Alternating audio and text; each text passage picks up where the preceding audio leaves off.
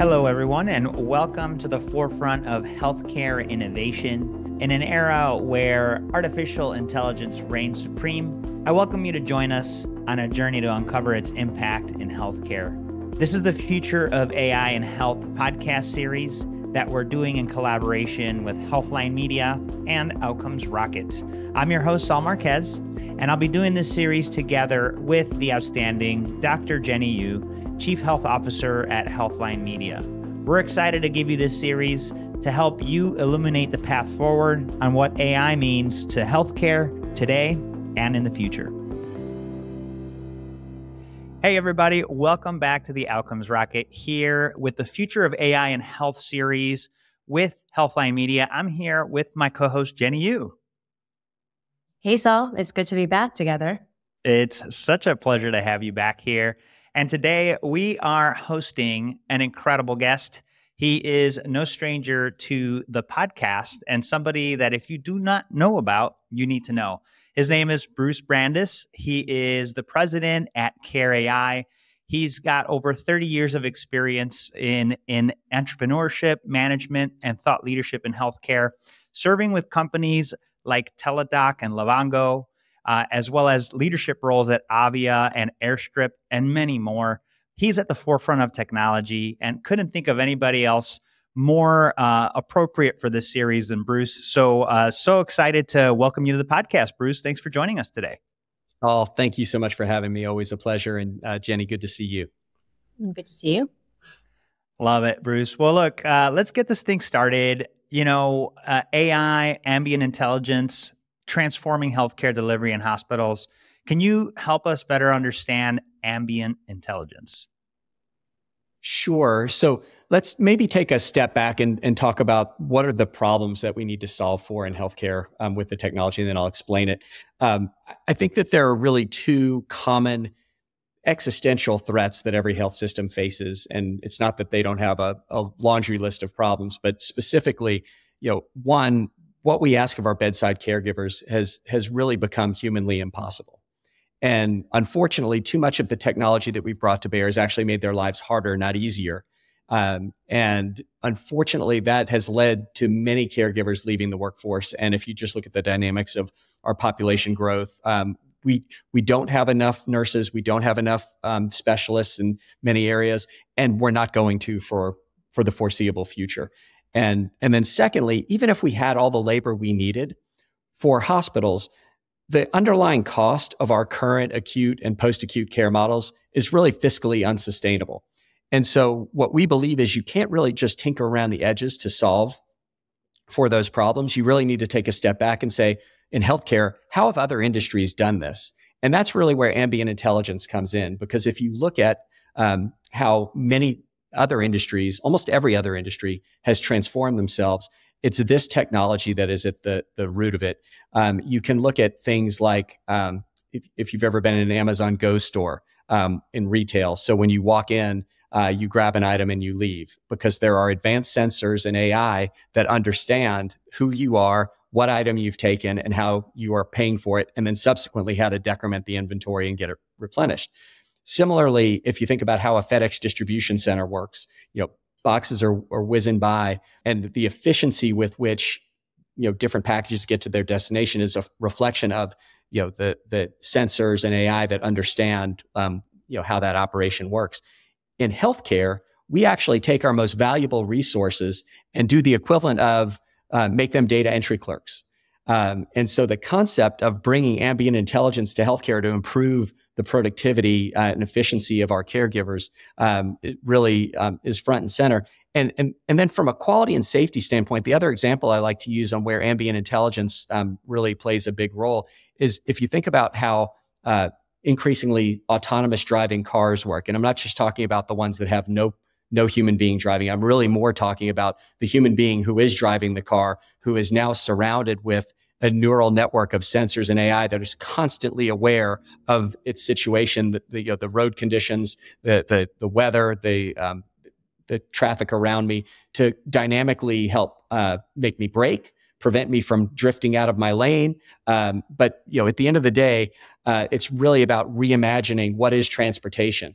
And so we are in the process of bringing that same technology that helps keep us safer on the roads and helping us more productive in every other industry and creating a much better, more simple consumer experience, taking all of that technology and looking at how we do things and have for decades in how we deliver care in hospitals and nursing homes, and reimagining what's possible because of this neural network of advanced sensors and AI, to allow us to look at clinical and operational workflows in a new way and really get at the root of solving problems that, frankly, for a very long time haven't been able to be addressed sufficiently.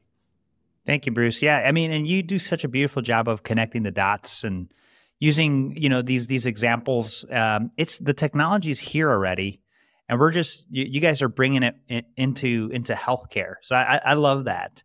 And Dr. Yu here with us. I saw you shaking your head, right, when you said, "Yep," making us clerks. Maybe you want to share a little bit about your story. Yeah, I mean, I think, when you practice medicine, you certainly see the challenges of, shortage of workforces. And then the people who then are sort of stretched in terms of their hours, in terms of their work, then have probably a higher tendency to make human errors, right? And then when you have that, whether it's a nurse, even just a sitter, in a patient room situation, whether inpatient or outpatient, some of the quality can come down, and you're trying to solve it with, from that operations standpoint with more people. But that's never going to work well. We've seen that. And so, love, Bruce, that you guys are thinking about it from a technology standpoint that might already exist, but how do we bring it to healthcare, so that it can be successful, so that it can be part of, the delivery care that is currently, but imagining it for the future. So, on that note, can you highlight just some of the specific success stories or use cases in which you're already seeing how this is impacting overall patient outcomes? Yeah, so at the highest level, what we're really trying to do is to build smart hospitals and create smart care teams, similar to how you have a smart home. And so to bring that technology, if you think about in a hospital, the only information that we really have is information that a human being sees or hears and then takes the time to actually type into an electronic medical record. And much of that is actually retrospective. And so the real concept is, how do we use sensors to capture a lot more data, to understand, to be ambiently aware at all times of what's going on, looking and listening in a way that's appropriate to capture lots of data that just frankly doesn't exist today. And then to layer in AI to interpret that data and then apply it in an appropriate way, consistent with workflow, to help aid the human beings delivering care. So with this big aspirational goal of creating smart hospitals, there are very specific use cases that people are starting with where there's an immediate ROI, and given the immediate challenges are logical places to start on this broader journey. And I'd specifically highlight virtual nursing. And it's really a misnomer to call it virtual nursing because it's really virtual inpatient care. But it's this concept of recognizing that we don't have enough nurses, that we need to change the complexion of the care team, that we might have an intensivist or a specialist in one hospital that needs to consult on a case in a hospital 100 miles away, 1,000 miles away. So how do we deploy technology, putting a sensor in the room? And I intentionally use the word sensor and not a camera. Although it does have camera capabilities. What we're learning is with virtual nursing, there are two approaches to it. One is to put a camera in the room that you get from Best Buy, or put an iPad on a stick and use Zoom and Teams and say, okay, we're doing virtual nursing. And we can do that to help improve admissions and discharges and other processes with a caregiver who's remote. But then what ends up happening is virtual nursing becomes just another point solution amid way too many point solutions. And quickly people realize that's really more like, back to the car analogy, it's like having a backup camera in a car. It's a nice incremental improvement, but it's not transforming anything. And so the second approach is thinking about virtual nursing as the tip of the spear for something much, much more transformational, where that camera in the room is actually a smart sensor that has ambient monitoring capabilities to be capturing a lot of the additional data beyond just a video visit, and then wrapping that with AI. And what we're seeing now is the early returns of people who are approaching virtual nursing in that way. Incredible reductions in staff turnover, so improving recruitment and retention, incredible improvements in patient safety because of lots of safety catches that are able to be made.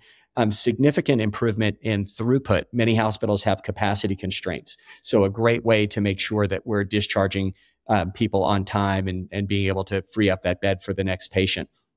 As well as patient satisfaction and staff satisfaction are going off the charts with this technology. So those are the KPIs and metrics, and there's a lot more to unpack beneath that we probably won't have time to get in today. But really very encouraging and transformational stories about the immediate ROI. And then once that sensor is there for that virtual nursing use case, to start layering in other use cases around falls prevention and pressure injury prevention and clinical documentation done verbally, staff duress and staff safety. There are a whole lot of other areas that same sensor starts to be able to affect, where your ROI and the way in which you deliver care is totally transformed.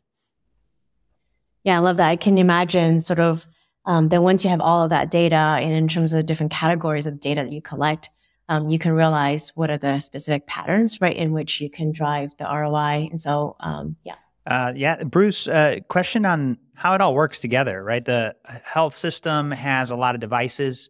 Interoperability is a theme that we will not be able to get things done without addressing. So how does the system work with other devices inside of the hospital and things like the EMR? Yeah, that's an important question. And I think when we talk about interoperability, what we're really talking about is how do you simplify my workflow? And in order to do that, you really need to take a look at what's working, what are the capabilities and investments that you've made that are foundational, like the EMR, like the televisions that you have, like your patient entertainment system, like the beds that you use, the telemetry devices, the existing nurse call system, to make sure that all of those other capabilities come together, because there's no reason to rip and replace something that's working. And especially as you start to think about what are the components that you need to do to make the life easier of the bedside nurse. Too much of as I mentioned earlier, too much of the technology we've brought to bear have made their lives harder, not easier.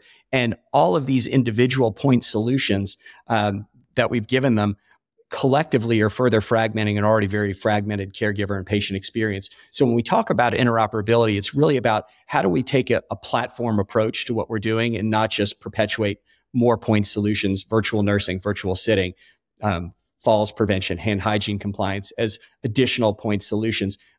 Clinical documentation, there are a lot of voice activated clinical documentation systems now, but how do you think about how they all come together? So for us, it's really about looking at the capabilities that we need to bring that will work within that existing ecosystem, all those different components that we've described, but at the same time, recognize the pieces that won't work, because we've had a lot of clients that have come to us that had a camera in the room and wanted to do these things. And what they've realized is if the device itself is not part of an integrated platform, where the software, the AI, the ambient capabilities are not all included into one common platform, and on top of that, purpose built for healthcare, it's really going to end up becoming a dead end that doesn't affect the outcomes and doesn't provide the ability to scale. It's one thing to stand up a pilot; it's another thing to actually think about how do you do this across thousands to tens of thousands of different patient rooms and locations, and then thinking beyond just the four walls of the hospital,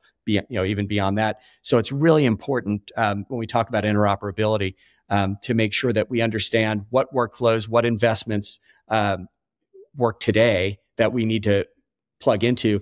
And then if our ultimate goal is about simplifying workflow, how do we think about the other components that actually need to be added or replaced to work within that ecosystem that creates a very simple, safe, and effective new workflow that ultimately drives better outcomes. Thanks, Bruce. Yeah, and you called it, right. The way clinicians are still burned out. I was doing an interview last week, and they're telling me it's worse than even after COVID. So it's not getting any better. These types of solutions are a must. And I love that you and the team are so focused on the clinician and their workflow. So thanks so much for that. Yeah, and Bruce, you talked about sort of all of the different point solutions, right? So imagining, when I practiced medicine, there were all these technology or innovations that came in, and then it's like a matter of figuring out, hey, how does this actually impact my workflow? And the simplification is super important, and that's how you get, I think, the various different folks on the care team within the system to actually want to adapt to it, and that change management is really important. And so, from that perspective, do you think that, health systems are ready for the technology? Whether it's from the care team perspective, right? The nurses, the physicians, everybody that's involved.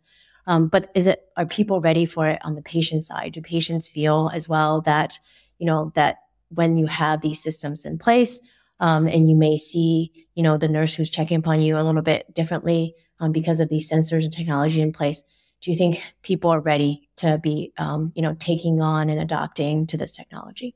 Yeah, I think there are two ways to think about that. One is we have this technology pervading every other area of our lives beyond healthcare, making my life easier. I have, Netflix leveraging AI to know what I want to watch better than I know what I want to watch. So we see this in every other area of our lives. So it actually stands out when I don't have a similar experience in healthcare. And it's of utmost importance that we apply this in the appropriate way in healthcare. And so a lot of that is about making sure that the healthcare system staff understands how it works so they can reassure patients and that they're not being watched like Big Brother, but all of these things are appropriate, that their identity is protected so that we're using the right way, the right technologies to view and monitor what's going on in a way that isn't invading their privacy. And that's baked into how we've designed and built what we do. But those are common concerns and questions. And we all have, many people have, whether it's Siri or their Alexa device, and I don't want to say it because then she's going to start listening to me. But we're used to having these devices. But in healthcare, we need to make sure that we're putting the appropriate guardrails around helping people understand how we're protecting their privacy, but more importantly, why we're doing this, because it's really about extending and improving the care delivery and the safety and the outcomes and the experience. I mean, and what we're finding is once people stand up this technology, if both for the nurses, for the other affiliated caregivers, and most importantly for the patient and their families, they would be very upset if you didn't offer this. It becomes an expected standard because now I have a caregiver who is available when I need them virtually, that they're ambiently aware of everything that's going on so that they're proactively coming into my room to say, hey, we've noticed that your respiratory rate is declining over time. I was prompted. I want to just drop in and make sure that you're feeling okay. And so those types of extra measures to ensure their safety and quality, and frankly, when you're ready to go home, to make sure that you understand, what medications you're supposed to take and all the other things that are to come next. And not just you understanding it, but bringing in my friends and family who are going to be caring for me when I go home. Let them be part of that conversation in the moment to understand what's happening. Make sure that if I don't speak English, that I have an interpreter who's part of that conversation. So I clearly understand. So when I go home, I'm on my path to health and wellness. I'm not, likely to have missed something or forgotten something. And so all of this creates a much better consumer experience that leads to them embracing this technology. And I think in the very near future, expecting it. Yeah. And I think, having the clinician buy-in and having the collaboration of the clinician and making sure, like you said, that the care team and the staff are the ones delivering sort of the importance of these technology as being the standard of care to the patients. I think we're just at that sort of pivot moment or inflection moment in which then this just becomes part of the standard of care. And I love that.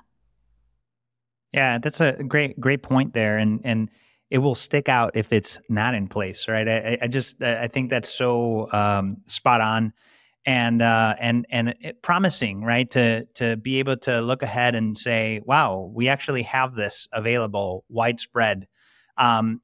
Bruce, you've been through, you've had visibility to a lot of different companies and at the leadership level, all forward-thinking companies, data, privacy. You mentioned it some, but can you comment around AI and privacy and how companies can safeguard against that, and what you guys are doing in particular to make sure that information is safe. Yeah, well, I think first of all, the concerns about AI that people have are valid, but they're also overblown.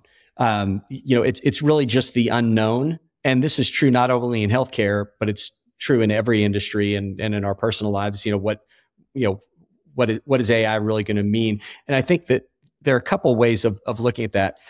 One is we need to think about how we're using AI. Is this something that is just is a tool to aid the caregiver in better decision making? So where you have human in the loop, where this is just another tool that I'm getting better information in the moment to be able to make the right decision, but ultimately the human is making the decision, and that's the vast majority of these clinical workflows.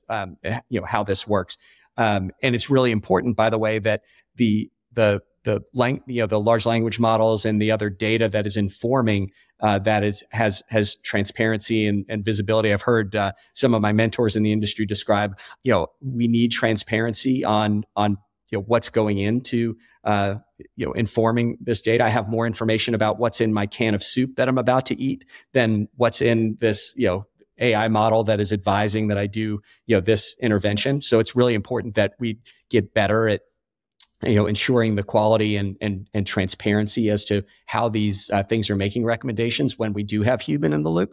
And then the other thing is there are a lot of tasks that AI can take over where you don't have to have the human in the loop, so you can free up the human beings to really focus their time and energy on the things that only human beings can do. And I use examples in the nursing setting. We spend so much time just on regulatory compliance, for example, for Leapfrog hand hygiene compliance reporting. That's something that ambient sensors should be able to capture, that someone washed their hands, that we had enough instances that we can comply with that regulatory requirement, and that report be automatically created and sent off, so no human being has to spend as much time as we are today doing those reports. So that's kind of one way of looking at it. The other is in healthcare. Healthcare is different, and I mentioned earlier about purpose building these solutions for healthcare and making sure that you're intentionally pursuing SOC 2 certification, high trust certification, to make sure all the right internal processes are in place for how you do business, how you build your solutions. You don't get that by buying a camera at Best Buy or thinking that Alexa is gonna be able to address these issues. So there are some heightened measures that need to be taken in healthcare that I think the responsible companies that will be around in these problems are going to embrace as kind of table stakes to ensure that quality and safety and quality and privacy are protected throughout. Bruce, spot on. Thank you so much for that. And just a great way to think about this thing that a lot of people are thinking about. So appreciate that. And we're here at the end. I mean, time flies when you're having fun. I've really enjoyed this conversation with you and Jenny. Any closing thoughts, Bruce, that you want the listeners to leave with?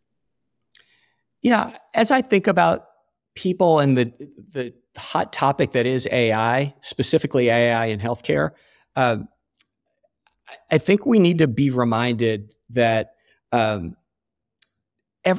there's so much noise today. Every legacy vendor that did this or that is now saying we're an AI company and we're using AI to do this and that, and it's so confusing, and a lot of it, frankly, is probably not accurate, and so it's kind of a wild west.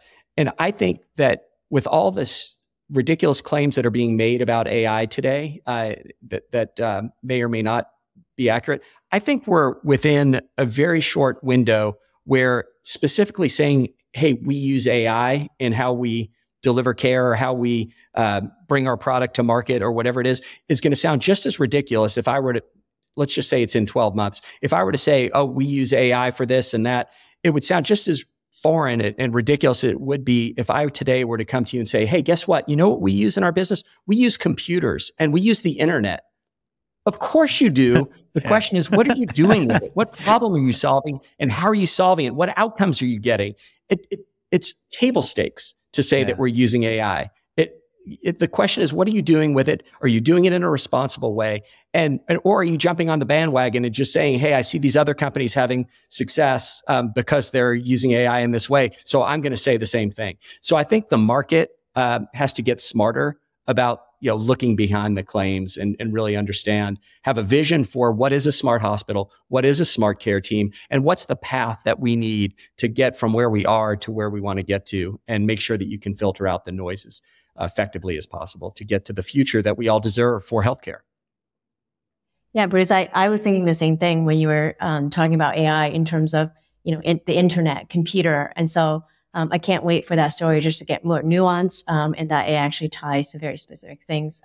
But that's where we are at the inflection point, right? So, absolutely, totally agree, guys. Well, what an incredible discussion, Bruce. Thank you. Really appreciate you jumping on the podcast today to share what you're up to. Yeah, awesome to be with you guys. Thank you, Saul. It's a big pleasure. And it's just folks, if you want to learn more about what Bruce and the care.ai team are up to, check out the show notes.